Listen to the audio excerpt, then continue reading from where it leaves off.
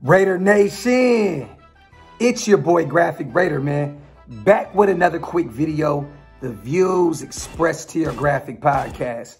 Welcome to the Black Hole of Raiders YouTube, y'all. Let's get straight to it. Some news for the day. Good news at that. Our Raiders have designated cornerback Trayvon Mullen to return off of the IR. We have missed him dearly. He has not played since week 4 when he was injured against the Chargers. I love this. Brandon Faison was okay in his absence. Desmond Trufant has been putting up, a couple good snaps together as well for us. But this is our true number 2 corner. And, man, I'm very, very thankful to see him coming back. I do not think he's going to play Sunday against the Washington football team. I think he'll be back next week in Arrowhead to face the Kansas City Chiefs with maybe first place on the line. So this is perfect timing. Shout out to Trayvon Mullen. Thank God he is back. Also, in the news, we have waived wide receiver Dillon and offensive lineman DJ Fluker. I had high hopes for him at right tackle. Brandon Parker has been terrible this year. But, I mean, look, you guys, DJ Fluker's coming off of a serious injury.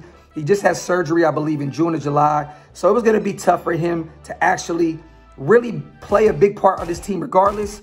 But it sucks, man. I really, really thought that we'd had an upgrade at right tackle. But, hey, I guess we have to run with Brandon Parker at this point. Man, put Illuminor in. I don't care at this point, man.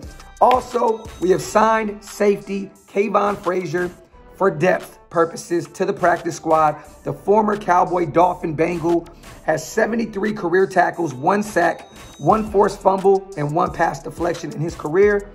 Depth piece move. Also, something to keep an eye on, you guys. DJax popped up on the injury report yesterday. He was limited. Today, he did not practice. At his presser today, he did say he has a spasm in his calf. So it's not serious, but that's something to keep an eye on because if he does not play this Sunday, man, I just hope and pray we bring up Tyron Johnson because we need to replace speed with speed. But let's just hope that DJax does play this Sunday against the Washington football team. In other news, Josh Jacobs has popped up on the injury report once again.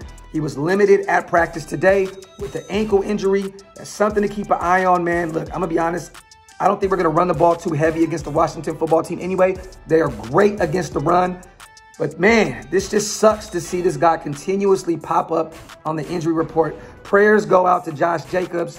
Also, it looks as though Darren Waller will not be playing this Sunday. He has not practiced at all this week. But we all assume that. Once again, I think he will be coming back against the Kansas City Chiefs next week at Arrowhead with that big divisional game on the line. Shout out to everybody in the nation, man. It's your boy Graphk Raider. I love you guys. Hit that subscribe button. Hit that thumbs up button. I love y'all, man. One.